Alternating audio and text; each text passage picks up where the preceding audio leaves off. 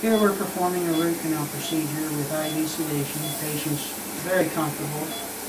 Typically, root canal treatment, known as endodontics, is performed under an operating microscope.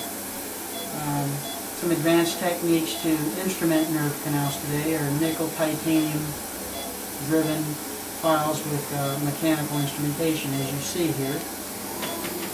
And we step back in the microscope, hit it, and utilizing six-handed dentistry, two dental assistants, really improves the ergonomics and the efficiency of treatment and the ability to irrigate, as you can see properly, to auger out the debris while entering the nerve canal.